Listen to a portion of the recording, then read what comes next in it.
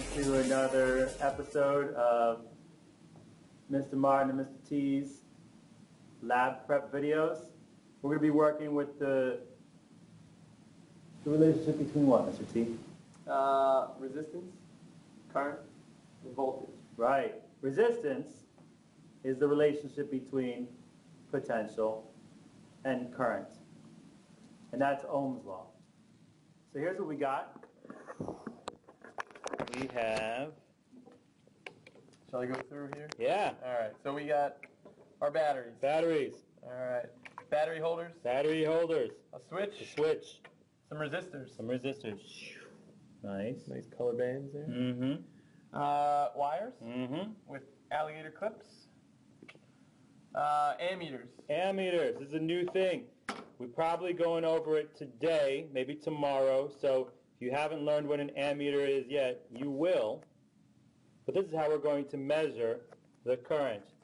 Look that it has a capital A there. Units for current. Okay. And multimeters. This multimeter, right. This multimeter right here, we can set it up like an ammeter so that it'll measure the current too. So if you don't happen to have these three ammeters, you'll be able to use this as one of them. This we're going to use to measure the potential across any of the resistors. And we're going to show you how to do that. Big thing to know, Mr. T, what is it about ammeters and voltmeters? The way they're wired into the circuit is important. So ammeters need to be wired in series, and voltmeters need to be wired in parallel. Very important. Very important. Why is that, sir?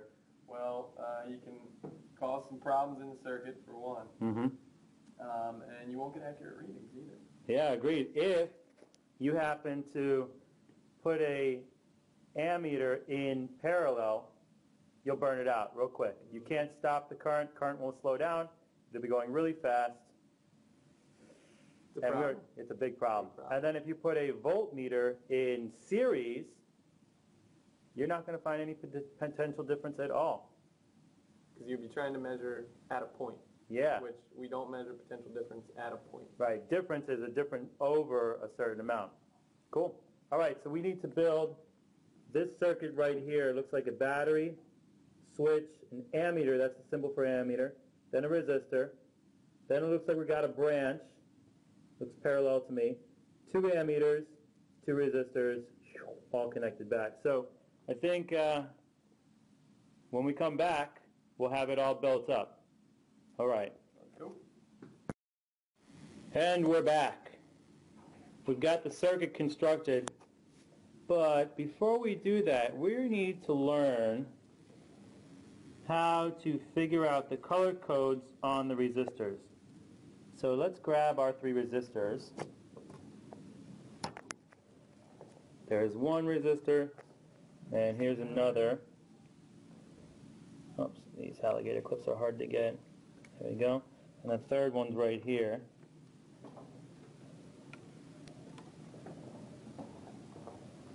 And we got a guest. There's Mr. Z. Let's see here. This resistor is, looks like red, brown to me. Kind of tough to see. Should be. Yeah, I'm looking at it right here. The focus isn't working too well on the camera. There you can see it. Red, brown, and gold. Okay, so right here we've got an example. First band is red, second band is red, third band is brown, and the last band is gold. Gold will always be your last band. So we're going to go over here to a 4-band resistor to figure out how to use this. So the first band is red, and 2 is going to be our first number. So we'll plug it right in there. First number, 2. The next band is red. Band number 2. There it is, 2 again. So there we go. 2. The third band is your multiplier. So let's see here. Third band is brown. And the multiplier of 10. There it is. And then the fourth band is the tolerance. That's the uncertainty. Let's see here. It's gold. Gold is a 5% uncertainty. So there we have it right there, 5%. And now what we do is we go 2, 2, that's 22, times 10 is 220, and then plus or minus 5%. Mr. T, do you have your calculator? I do. Cool. Could you do 5% of 220? I get 11. 11. Okay, so we'll do 220 plus or minus 5%, which is 11. Oh, there we go. So that's the resistance of a red, red, brown, gold resistor. 220 plus or minus 11. So if you had trouble following that, just rewind and try again. And now Mr. T and I are going to go through the next set of our resistors. So we already have one done. We happen to have a red, red, brown, gold resistor. So Mr. T, do you have a pen on you? I do. Fantastic. Okay, so Mr. T, I'm going to let you do the next few. What colors do you have there? All right, so this looks like we have brown, green, brown, Okay. gold. Brown, green, brown, gold. So All let's right. see. So brown, 1. Okay. Green, 5. Mm-hmm. And brown, third band, 1. Oh, you're working with a 5? Oh, you're doing it again, aren't you, Mr. T? You're so good at teaching the students how those mistakes that they like to make. Mm-hmm. Let's see, if we're doing a 5 band, the third band is this. However, if we're doing a 4 band, There it is. Right. third band is the multiplier. Right. So you're multiplying by 10. Okay, so you said it's 1, 5, 1, 5. 15 times So 10. Should we fill this in here? Let's do it. Let's fill this in. So we have brown and green and brown. And the fourth, as you said, will be gold. Yeah, gold will never be your first one. Right. Okay, so we had brown, which was 1, green, which was 5, and then brown again, which for the 4 bands is a multiplier of 10, and the same plus or minus 5%. Okay. All right. So we take 1, 5, 15 times 10, 150, Cool. and then we need to... Yeah, I can't do 5% of 150 in my head. And just to be safe, even if you I like that idea. Just to be safe. Plug it in the calculator. It doesn't take long. get 7.5. Cool. There you go. So 150 plus or minus 7.5 ohms for a brown, green, brown, gold. Cool. Exactly. Yep. And the third one, what's the third one we have? Brown, red, brown. Brown, red, brown. Yep. Okay. Let's see. Brown is 1, red is 2. For a 4-band, excuse me, for a 4-band resistor, the third band is your multiplier, and we said it's brown again, and then gold. So that should be 1, 2, 10. All right, let's see what Mr. T's got. 1, 2 times 10 is 120. Nice. Plus or minus 5% for your gold tolerance band. And 5% of 120 is 6. All right, so we have 120 plus or minus 6 ohm resistor. So we've got a 220 plus or minus 11, a 150 plus or minus 7.5, and a 120 plus or minus 6. Okay, and we're going to have to mark these. So R1, make sure we label R1, R2, R3. Mr. T, which one are you going to make R1? We can just start with, in order here, the top one. Okay, red, red, brown, Red, gold red, brown. is going to be R1. Yep. And then I guess R2 will be brown, green, brown, gold. Mm-hmm. And then R3 is going to be brown, red, brown, gold. Great. All right, and we're back. Here's our Ohm's Law data sheet. We've got resistor number 1 here, red, brown, or excuse me, red, red, brown, gold. Resistor 2, brown, green, brown, gold. Resistor 3, brown, red, brown, gold. And then, if I were anybody in this class, I'd put down my resistances next to my resistors. Okay, the next thing we got to do now is we've got to measure the potential difference of each of our D batteries to make sure that they're actually 1.5. They say they're 1.5, but we don't know for sure until we check. And we got to measure the actual potential difference of the 9-volt battery. All right, Mr. T, can you show us how to do that using our cool Sure. voltmeter? Yeah. All right, so start with 1. Okay. Start with 1 D cell. Oh, you don't even have to do that, do you? And no, You can you just- don't actually. you can yeah, just- you're right. So let's, Here, I'll hold that Sounds so it good. doesn't roll over all over the right. place. so as you can see, this thing can look kind of confusing. Zoom in a little. Yep. Okay. Big turntable here. There's a lot of different options. But what are we looking for? We're looking for voltage. So you want to stay in this little area right here. Nice. Now, we have an idea of what we should get as a reading in the range. We want to make sure we're above that. So you want to make sure that the setting you have it on is above your expected value. Now we're expected to be around 1.5 volts for one of these D-cell batteries. So we'll put the setting on 2. Nice. And we should be all set with that. All right. Okay? So let me set that up right there. We Okay. have our red, which is the positive, Okay. and we have our black, which is the negative. Okay. We hit the red to the positive terminal, black to the All right. negative Red to the terminal. nubby because nubby's always positive. That's right. And Okay. So this isn't quite 1.5 volts. It's 1.74, about 1.75 volts. Okay. all right, So that's good to one. know. Yeah. So let's write that down. 1.75 volts for the first battery. Okay, so this will be battery number 1. We'll put it over here for battery number 1. Okay. Okay, I'll hold the next one. Got the nubby side for the positive side.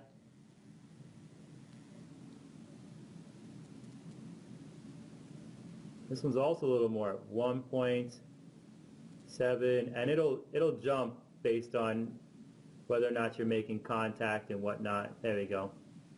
1.76 or so, yeah. About 1.76, so that's number 2. 7, 6.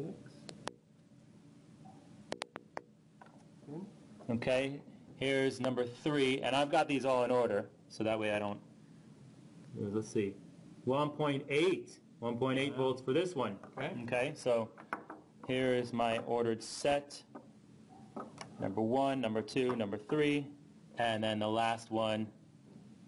Notice how Mr. T's doing it, 1 on the positive, 1 on the negative, red on the positive, this one's 1.7, about 1.75. So they're each a little bigger than what we expected. It's good we measured. Okay. And then let's check the 9 volt. 9 volt. So let's see here on the 9 volt, this side, the smaller side. Remember the nubby, the smaller side, and it's labeled. See, there's positive, there's negative. Red goes on the positive side. Oh my gosh! What's going on? What's going on? Well, 9 volts. We're expecting a higher number. Higher number. So we need to change the setting. It said OL. That means overload. Yeah. So So here we'll change it change to to 20. 20. Okay. So. And now we'll try it again. Positive, negative. Okay. And Let's see. it's coming up to be 11 volts. 11.1. Okay. So these are little more than what we expected. That's all right. Okay. Okay, so we've marked them all because, yeah, they say they're a certain number, but we need to be sure. And now when we start putting them in to the circuit, we'll be able to measure the potential difference across each resistor and record the current. All right, I guess the next thing to do, Mr. T, is to put the batteries in, huh? Yep. All right, Set up. let's do it. All right, so we're back, and we were a little confused about those numbers. They seemed a little too far off. And after further investigation, what did we find, Mr. T? We found that the 9 volt battery that was in the multimeter was low. It was low, okay. Was low, so that Giving us faulty probably readings. was causing the readings to be high. So this is a new battery actually that we're just putting in. We tested it. It's reading 9.2 volts. Okay. And we should be all set. The one we took out was measuring just under 8 volts. Okay, yeah. And we actually have another one set up, so you don't need to see us put it together. We're going to just redo all of our data again because that's what good physicists do. So here, I'll hold battery number 1 again. All right, and we And are this one's on the setting. proper setting. Positive to the nub. negative. All right. 1.48, that is much closer to 1.5, like that. I'm going to put this over here for All right. battery number 1. Here comes battery number 2. 1.49 about, like that. So there's battery number 2. Okay. Nice, about 50. So battery number 3, 1, 2, 3, and then here comes number 4. It's a good thing we checked. 1.4, about 1.45, awesome. And then finally, the 9 volt again, positive side, it's marked. Red goes on positive. Whoop, Overload, oh, yep, good thing Alright. we were able to see that again. There we go. Not 9 volt battery, not registering about 9.1 volts. Perfect. Good. Okay. Next thing to do now is going to be to get the circuit ready to go. So I'm going to turn this off for now when we're not using it. We always want to turn it off to save the battery so we don't have run into another one of the situations. Here's the battery chassis. What we're going to do is we're going to put in the first battery here. Because if you notice, you see that metal bar that's attaching that side to that side?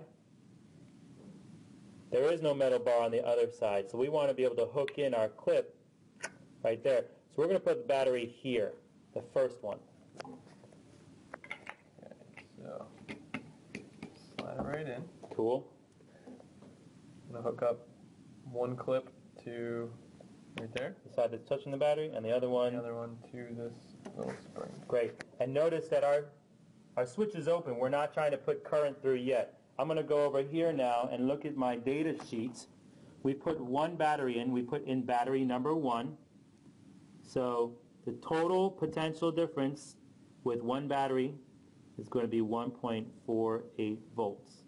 And we'll do the same thing, 1.48 volts, 1.48 volts. Okay. Now we're going to go through each resistor and measure the potential difference over them and the current. So for resistor 1, we're going to plug in the battery.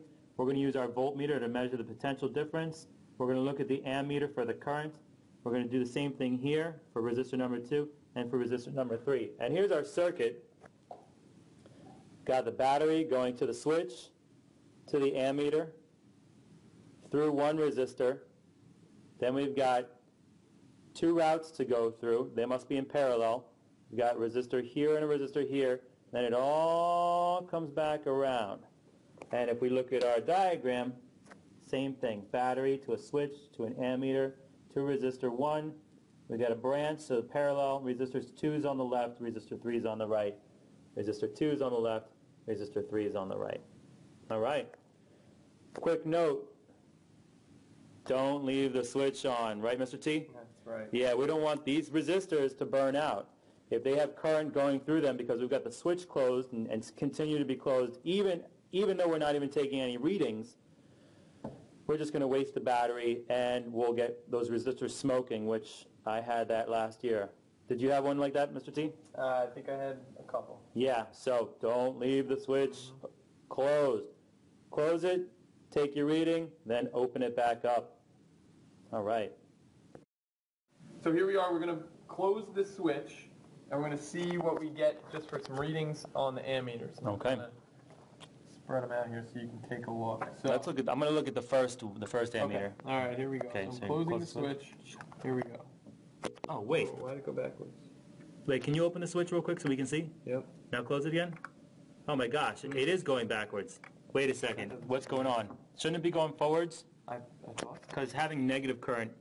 Wait, I bet you. Make a whole lot of sense. That must mean the current's going backwards through it. What if we switch? Okay. That must mean the current's going backwards. So if we swap these, wouldn't that make the current go forwards? Yeah. Yeah, let's do that. If we swap these, and I guess this is a good time to look at our different settings. We've got a 50 milliamp, 500 milliamps, 5 milliamps, and then this is where we hook it back out to. So we're going to want to be on the lowest setting because these are higher settings. They're not going to give us any type of reading because we have a low current right now. Let's see what happens when we close it now. Oops. There we go. And, oh, look at that. We're going forward again. Can you pull it out again, Mr. T? All right, and then close it again? Yep. Sweet. All right, so I think we're good. Now, but we have the other two the same. Oh, are you serious? Let me see. Oh, yeah, they're going backwards. Okay, so we'll swap these. We could just switch the battery. Oh, yeah, I like that idea too. So we can put this back. Since current is going through the circuit backwards for all three of them, if we switch the battery to go the opposite, that should have current going through the circuit. All right, Let's see. Let's see.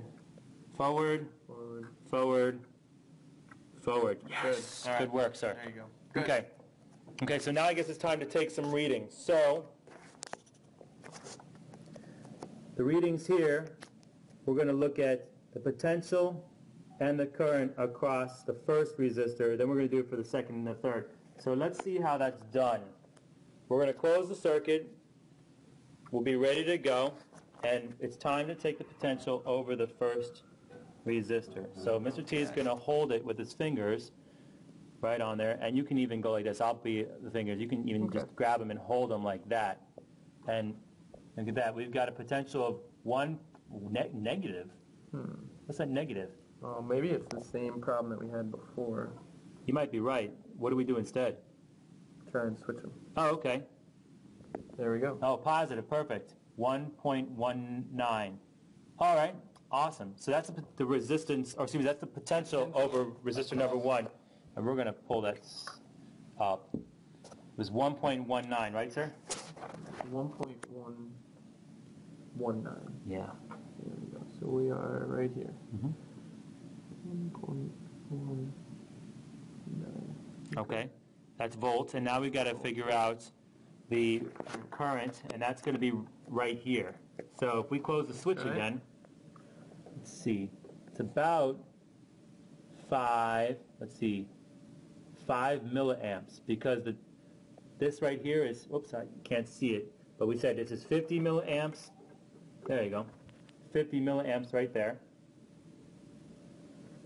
That means the largest number we're going to have is 50 milliamps. And if we look, 10, 20, 30, 40, 50, so we're in milliamps right now. When we close the switch, we're at 5 milliamps. So that's going to be the current through the first resistor, 5 milliamps. And then we're going to do the same thing for the second and the third. So we'll come over here to, let's see, this is going to be the second route. Here's resistor number 2. We can close the switch again, grab our voltmeter. Okay. We're going to go with resistor 2. Resistor 2. Oh, I got it switched again. Got it in negative again, so we'll just swap them. Cool. And it's 0.34 on that. 0.34, and then the current is about 2 milliamps. Okay. Okay, so we're going to undo the switch. We'll put 0.34 for resistor 2. Here. And the current was? It was 2 milliamps. Cool. Okay. All right. There we go. And now, time to do it for resistor number 3. And here's where we'll take reading. So we close the switch again. Let's see what we got here. There we go. Registering about 0.34 again. Okay. And then the current through this one looks to be about 3 milliamps. Okay. So about 3 milliamps for resistor number 3 and 0.34 volts for resistor number 3. All right, and so we're going to continue doing that, taking measurements, but this time we're going to put in 2 batteries. So let's see. We'll just hook that right in there. And we'll put in battery number 2, which we already know the potential because we recorded it. And we're going to do the same thing again. Close the switch, take the potential over the resistor, read the ammeter, and we'll do one real quick. So here we go.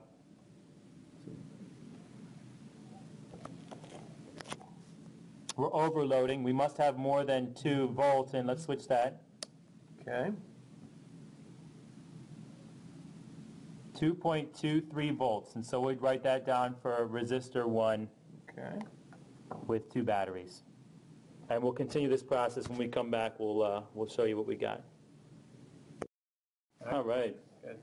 All right. Welcome back. Now, so we took our data, got voltage across each resistor. We got the current at each point along the circuit. Cool. So there it is. So now we're going to disconnect the. And real quick, cells. when you've got 4, notice how we've got the positive of one battery connected to the negative of the other battery. So when we hook these together, we've got to go from whatever this is negative here, to the positive there. So make sure when you're connecting these 2 battery sets together, you've got it right. Flipping them is going to cancel out your potential. All right. So now we're going to get rid of these. Notice the switch is open. Awesome. Keep it open. Don't close it. Don't leave it closed. Don't need this anymore. Okay. We're going to move on to the 9 volt. 9 volt. How are we going to connect this, Mr. T? You can just clip it into these little guys right here. Oh, that's cool. Yep. That's easy. Not bad. Perfect. There we go. All right, and so we can just take our data. We just Same close the switch and do it, process. huh? Oh, wait. Can you show me that again? Oh, it's going backwards again. What do we do? Reverse it. Oh, yeah. This will happen a lot, so get used to it. Try and figure out which way it's supposed to go. Cool. There we go. All right, let's see. Nice. All right, so it's back on. All right, let's get that last data point, and then we'll come back and talk about what we're going to do with this. All right, so here we are. We've graphed. Oh, shoot, we haven't graphed yet. We have plotted data points. We're doing the table. Here's resistor 1, resistor 2, and resistor 3. Notice we're doing I for the X, V for the Y. What I'm going to do is I'm going to highlight, and I'm going to go to Insert, and I'm going to pick the Scatter Plot option. Oh my goodness gracious. That looks like the holy grail of physics if I've ever seen one. Straight line. Yummy. Okay, I'm going to grab this thing right here. It says Move Chart. I'm going to move it to its own sheet. We can call this Resistor 1. There it is. Oh, it's so beautiful. I'm going to double click on the points, right click on them, and I'm going to add a trend line. And linear, oh, it looks fantastic. In fact, what I think I'm going to do is I'm going to display the equation on the sheet down here. See, we've got set intercept. I'm going to set the intercept to 0 because if we have no voltage, we shouldn't have any current. I'm going to display the equation on the sheet as well. So here we go. This is the first one. Let me make this a little bigger. It was right there. Big, big, big, big, big, big, big, big, big, big, big, big. Okay, we've got for resistor number 1. Let me pull that out real quick. For resistor number 1, here it is. We have Y equals 220.58 times X. Let's see. On our Y, we plotted voltage, potential difference. On our X, we plotted current. And if we can figure out, let me do this real quick. Let's see. Y is voltage. This is I. Maybe we can find it. Maybe there's a cooler I. Let's see if there's like times Roman numeral or something like that. I like the I with the top and the bottom. I think that's pretty cool. Let me see. Times New Roman. Yes, there we go. I with the top and the bottom.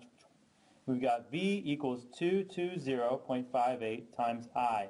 I wonder what that slope could mean, Mr. T, especially given the fact that this is about resistor 1, and I should title my graph, so let me do that.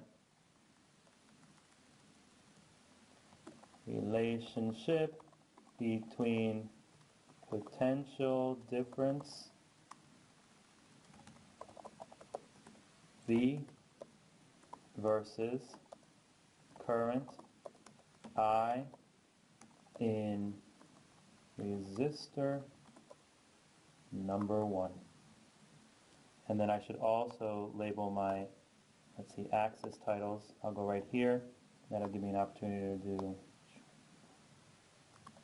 10 potential difference V, measured in volts, and this is going to be current measured in amps.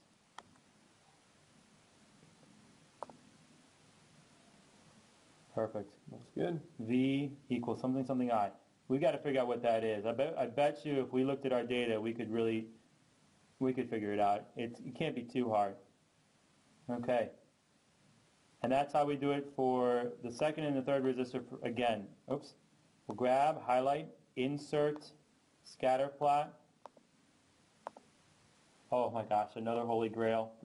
Then we'll move the chart to a new sheet. Right-click on the data points, add trend lines, etc., etc. Make sure you remember to set the intercept equal to 0 and display the equation on the chart. And then we can go through making it nice and neat.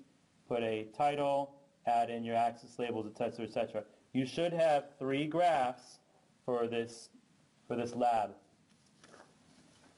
All right, Mr. T, what do you think? Is there anything else that we need to go through? I don't know. That looks pretty good. Same, looks good to me too. Yeah.